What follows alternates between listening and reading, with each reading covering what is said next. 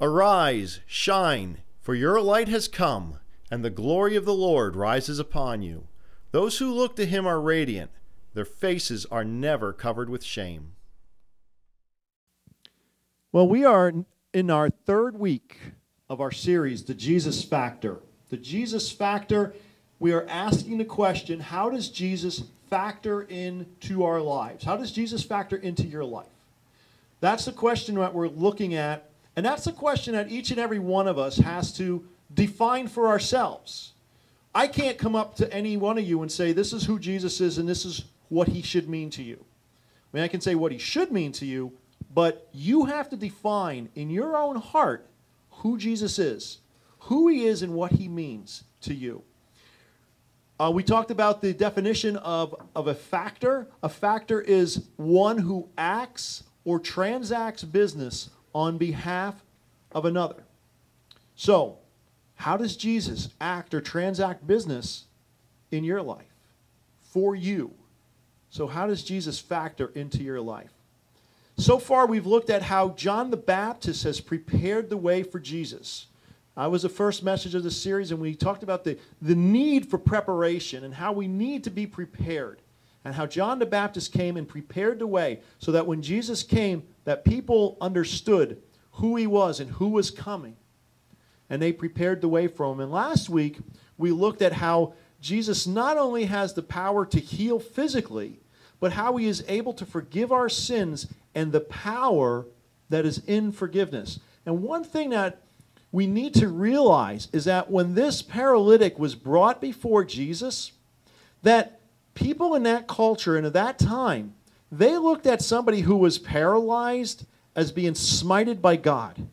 That they were such great sinners that God wasn't even going to allow them to be mobile. That God inflicted them so heavily for their sin that they could barely function in society. Anyone who had any kind of infirmity was considered a great sinner in that kind of society. So when Jesus forgave his sins, that sent a message throughout. And then he healed on top of forgiving the sins, showing that he has authority to forgive sins. So today, we are looking at key events throughout this series that surround the ministry of Jesus. So today, we are going to be looking at Peter's proclamation that Jesus is the Messiah. See, when Jesus asked, "Who am I?" Peter says, well, you're the Messiah, you're the Christ.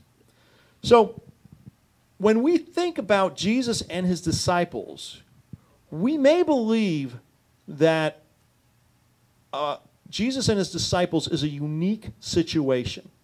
That the concept of having disciples is just unique to Jesus. That Jesus is the only one who has disciples. Now, the way we understand the word disciple today, it is mostly when in reference to Jesus. But the concept and the practice of having disciples was pretty common back then. There was a lot of people who gathered followers and taught. They were teachers, and who you learned under, who brought you up in the teachings of anything, pretty much told people who you were.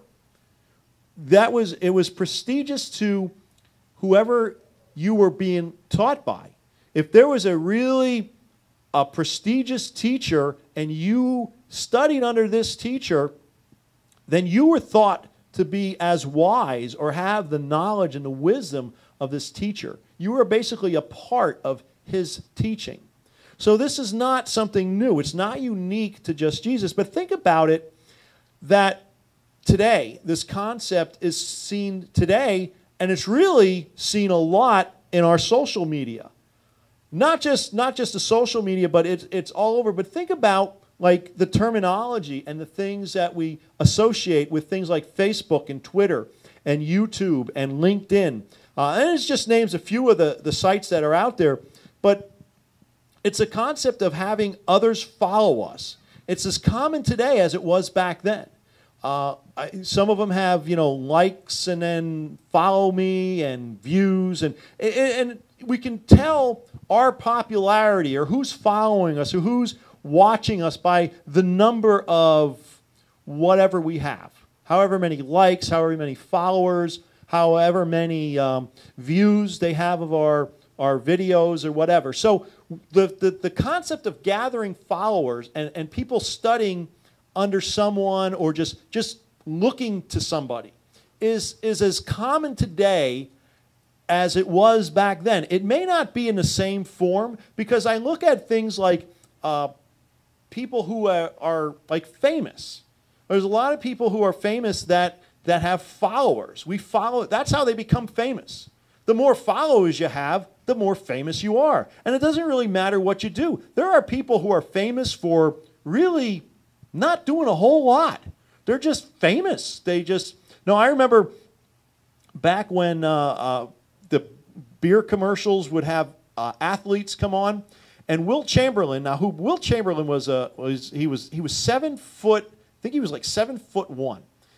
And Will Chamberlain was doing a beer commercial. This was after he was a basketball player, and he played for the Sixers actually at one time in his career, and he actually was doing commercials for this beer commercial, and they labeled him as Will Chamberlain, famous tall person.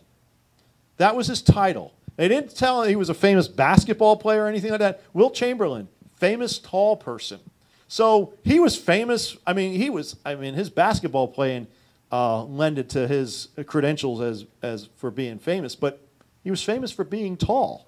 And there's other people out there. I mean, I think you can think of people who are just followed and watched of just goofy things. I mean, think about some of the videos that go viral. And you turn on your computer and you just go through these things and you gather people together and say, look at this, look at this, look at this, check this out. You send links to it and you send all this stuff. Look at this, look at this. And people become like really, really famous, really well known over silly things.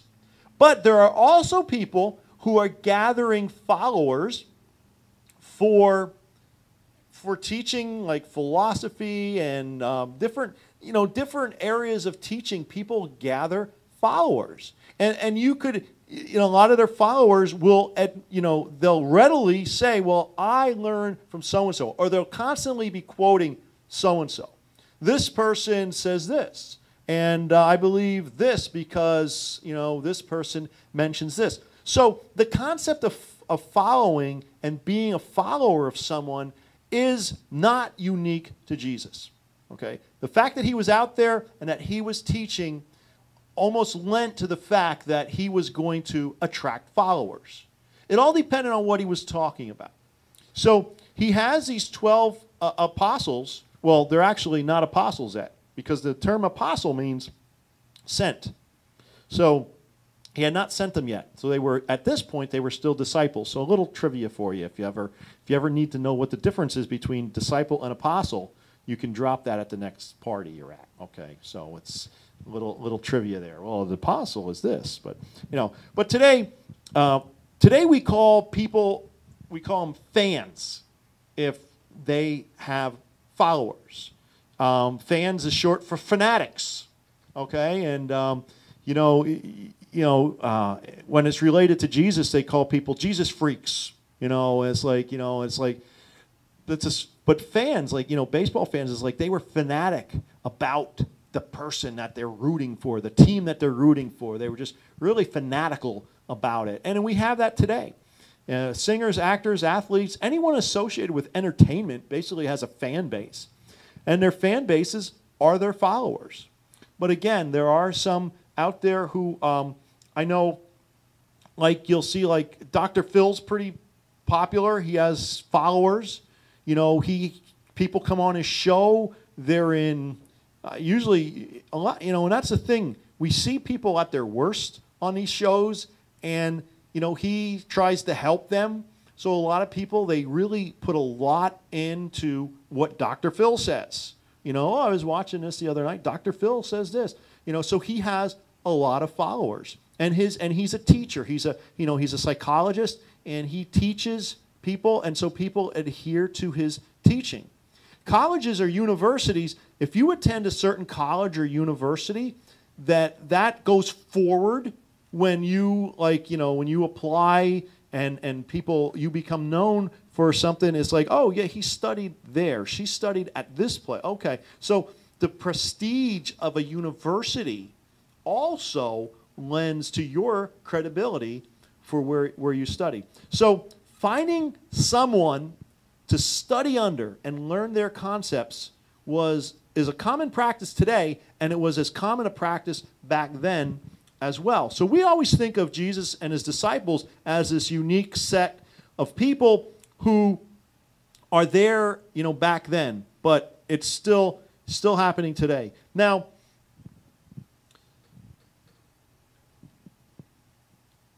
how influential are most people beyond their own time? That's the question I want to look at today. How influential are people beyond their own time? Because people today are very influential today. You can go on the computer, read papers, go on television, watch the news, and these people, people that are mentioned there are very influential today. But how influential will they be 20 years from now? I remember a couple of years ago there was some award show out, and Don Henley, he's a drummer for a group called the Eagles. They were very famous back in the 70s, okay? And he was getting some kind of award, but as he was receiving this award, somebody had prior to this was making derogatory comments about him. Not about him, but basically about the Eagles and the individual members of the band. And Don Henley goes to receive this award, and he was asked about these comments and stuff like that. And I don't even remember the guy's name who said anything, who said this stuff. He had a little bit of notoriety at the time, and I think he was using this occasion to try to give himself a little more notoriety. But Don Henley says, because the Eagles at this time they had a bunch of bands came together and made an album that was a tribute to the Eagles. They all did individual songs on the album. And Don Henley's comments was, well, in 20 years, I wonder if they're ever going to have a tribute album for this guy. And with that alone, it was like everybody's, yeah, right.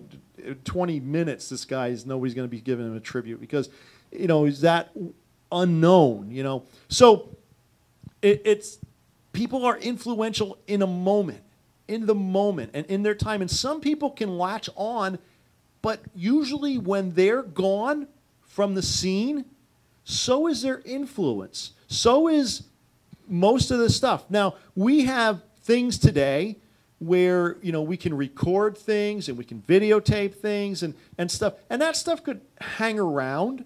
But, I mean, think about things like, like Elvis, when he first passed on. His records were coming out and all kinds of stuff were coming out. But, that's been like almost 30 years. It's like, how influential is Elvis's music today? We have presidential libraries, and you can go throughout the country and visit the presidential libraries of numerous American presidents. I'm not sure if all of them have one, but I know a lot of them do. And they were very influential in their time. And some of the things and the policies and the things that they started carried forward. But as time goes on, a lot of that stuff goes, it forms and shapes some things that we may do today and not even realize it. There's all the technology that we use today. It's based on somebody else's discoveries, and we discover upon, and discover upon. But do we remember the person who started it all? How influential are they, and are their teachings, and there's things. So, think of someone that you can think of that still has influence in the world today from history. And if we think, I know a lot of people don't like history. I do. I like history. I know others do as well. But most people are like, that happened already. I don't want to memorize dates and places and things like that. So we kind of like dismiss things from history because of it. And it was like, well, that was important. And, the old saying, if those who forget history are doomed to repeat it and all that. But when we think back, and we can name people from history, but how much influence do they have on the lives of us today? You know, go back 2,000 years or even 100 years and think about who from history is still influential, that we're still quoting, and we're still saying, oh, so-and-so said this, and, you know, I want to live my life by the concepts that this person said and this person did. So how many people do you think of throughout history who have that same kind of influence? And also, can you think of anyone who's alive today who could be mega famous and mega everything and have everything going for him in this life? How many of those people, any one person, do you think that 2,000 years from now, people will still be talking about the way they do today? That they would have as much influence on people's lives 2,000 years from now as they still do today. Okay? Think about that concept, because why does Jesus still have people talking about him and following him today? What happened at Caesarea Philippi, I believe, shed some light on that question. Why are people still following Jesus today? See, Jesus takes his disciples to Caesarea Philippi. Now, what's interesting about this is that Jesus was mainly ministering in the towns around the Sea of Galilee. He was ministering on these towns. Caesarea Philippi is 30 miles north of Galilee. Okay? 30 miles was a big deal back then to travel. Okay? You couldn't just get in their SUV and travel 30 miles. You know, it'd take us about a half an hour. Unless you're in a city, it'll take you about 4. But that's, you know, but they had to walk, and 30 miles, you know, you think it took them some time to get there. So why is Jesus taking them to Caesarea Philippi, of all places, and why at Caesarea does he ask this question? He could have asked it on the road, he could have asked it in Galilee, he could have asked it anywhere. But he asked it here. Now, what's interesting about Caesarea Philippi is that it is the capital of Philip. He was the son of the Tetrarch Herod the Great. Okay, so his son Philip, he took over this city, and that was his region of the world, and he made this his capital, and he named it Caesarea after Augustus Caesar. And so this is for you guys who don't like history, okay? So, but for you who do, you may already know this, and you'll probably correct me afterwards. But he named it. But then there was also a city on the coast that was called Caesarea. So to distinguish the two, he called it Caesarea Philippi, naming it after himself and Caesar Augustus. So he's in it, and this was a big city. It was a big town. And it had lots of pagan influences. Okay, a lot of pagan influences in this town. But since it was the capital, it also was a military establishment too. A lot of the military stuff, was there. So Jesus takes his disciples here, and he starts asking them this question: who am I? Who do people say I am? That's the first question. Who do people say I am? So they're like, well, some people say you're John the Baptist. Others say you're Elijah or Jeremiah or one of the prophets. So everybody around is linking Jesus with a prophet. They're saying like, oh, you're one of the prophets. Okay, this is people from Israel's history. And he goes, okay, well that's cool. What about you guys? You guys have been following me for a while. You've been seeing what's been going on. Watch me heal people. Watch me forgive sins. You're catching some things here. Who do you say that I am? And I'm sure they probably looked at each other for a while and they're like, I don't know, Jesus, you're from Nazareth, But at that point, Peter stands up and he goes, you are the Christ. You are the Son of the living God. And Jesus' response was, that information was not revealed to you by man. That information was revealed to you by my Father in heaven. That information does not come through the knowledge of man. To say that Jesus is the Messiah. Now, the Messiah, what Peter was saying was that he was the one. He wasn't just a guy. He wasn't just one of the prophets. Saying he is the guy. Because the Messiah was the one person who was appointed by God to come and have a very specific purpose for God. And that purpose was to save his people. So what they're saying is, you are the guy.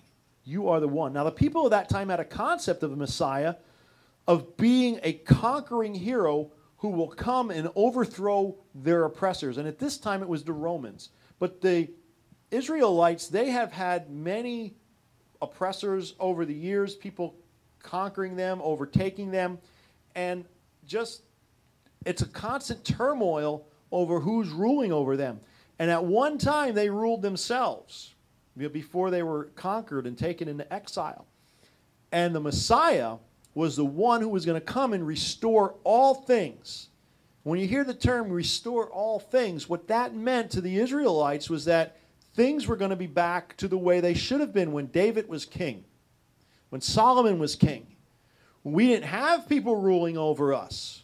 We ruled ourselves, and we had territory, and we didn't have people ruling over us. That was their thoughts of a Messiah. Their Messiah was coming, and he was going to conquer the oppressors. But Jesus had a much bigger plan. He had a much bigger concept that he was going to teach these guys of who the Messiah truly is. So think about these guys. They're all sitting in this big city with all this. They've traveled a long way. They're sitting in this big city. And all of a sudden, they're looking at this stuff, and Jesus is starting to talk to them about the things that he's going to do. He says to Peter, upon this proclamation, he said, upon this rock, I will build my church. Now, what's interesting about what he says here is that the word that is used in the Greek is ekklesia. The word ekklesia is referring to a gathering of people. It is a gathering of people who are united by a common identity and a common purpose. And Jesus was saying that it is he was going to build this community. He was going to have his own assembly of people, which he would be the foundation for. So the word church, because what happened over the years is that the word ekklesia was now being translated as church, and that came from the German word Kirch, which basically means the house of the Lord. But Kirch was used to denote any ritual gathering place, whether it was Christian or whether it was pagan. That word church that we translate church is a location. And that's why we have a lot of confusion today, because we'll say, well, let's not just go to church, let's be the church. And understanding the differences between the two. Okay, Jesus wasn't talking about a location. Jesus was not talking about just people coming together on a Sunday for about an hour. Jesus was talking about a gathering of people that they had their identity and their purpose was founded in him. That it didn't matter if they were here in America or if they were in Europe or if they were in Asia, it didn't matter.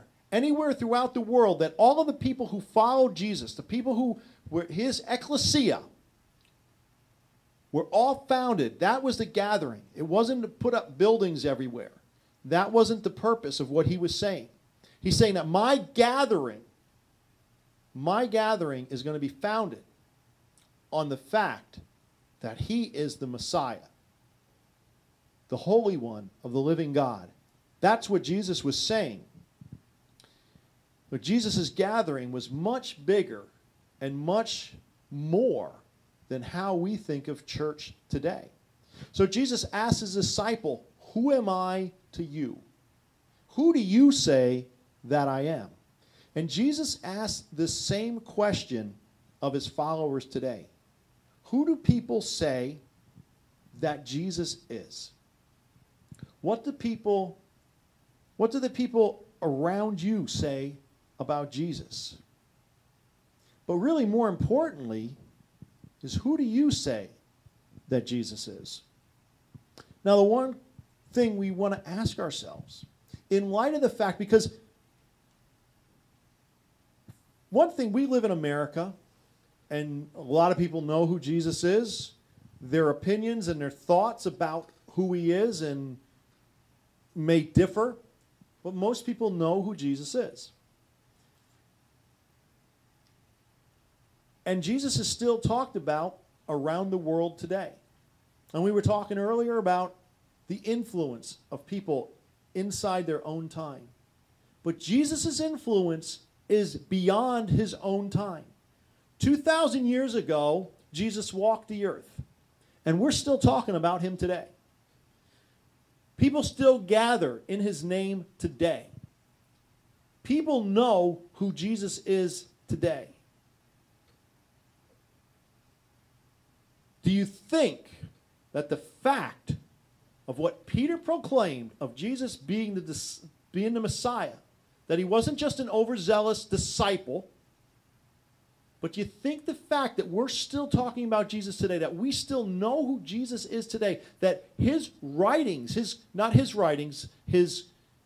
sayings, what he said, his teachings, that we still know about them, that the Bible is the biggest selling book around here? Not that everybody's literate and that the numbers don't support that, but the fact that we still have Bibles, we still have this ancient literature, could it be that Jesus truly is the Messiah? Who do you say that he is? Who do you know in history that still has influence today? Who do you know today who will still have influence a year from now, let alone 2,000 years from now? But I would be willing to bet you that 2,000 years from now, if Jesus doesn't come by then, that people will still be talking about him. He'll still have his gathering out there. He'll still have his assembly of people out there. People will still be talking and know the name of Jesus. The word of God will still be going forward. So we have to ask ourselves, when we take a look at history and we take a look at all the things that go on in this world,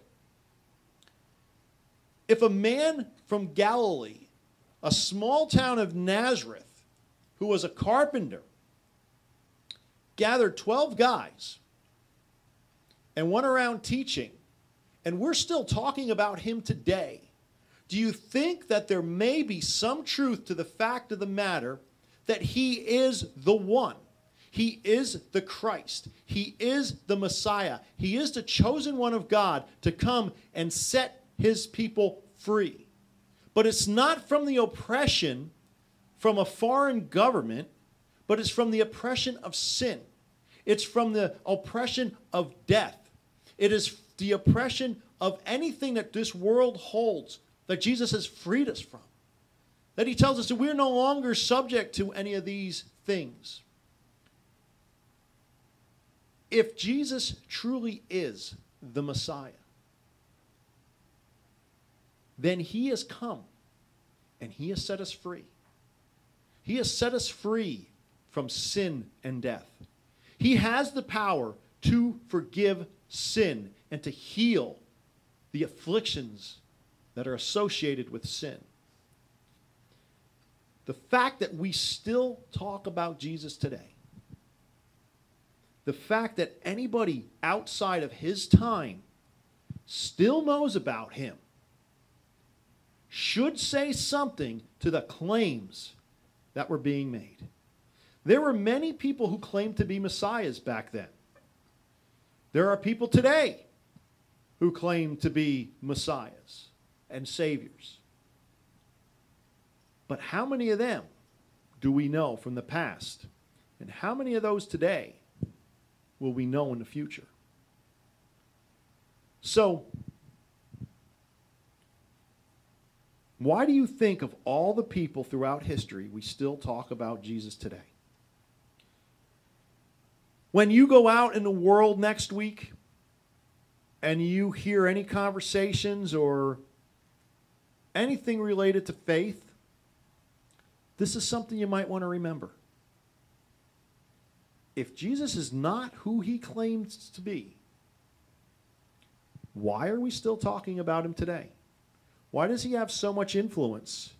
Why does anybody care?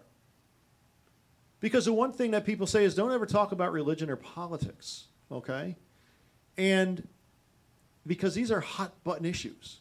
So if we say Jesus and we talk about Jesus, you know, there's always this thing, you know, you hear about it all the time, how they're trying to push God and Jesus out of here. We're not allowed to say Jesus here. We're not allowed to do this and that. If Jesus didn't matter, would people even care if we brought up his name? I mean, if he didn't matter, what would it matter? Okay, you can believe what you want to believe, and I can believe what I want to believe. But when it comes to Jesus, why are we still talking about him today, and why does he matter?